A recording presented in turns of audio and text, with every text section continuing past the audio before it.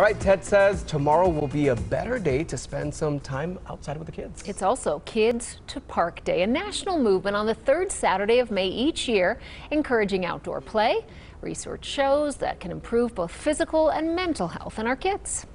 There's a whole lot less myopia for kids who play outside. That's that nearsightedness. Than kids who play inside or look at screens a lot. There's all these mental and emotional health things, less anger and aggression, better learning outcomes for kids who are playing outside more.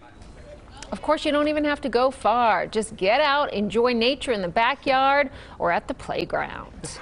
All right, Kirsten.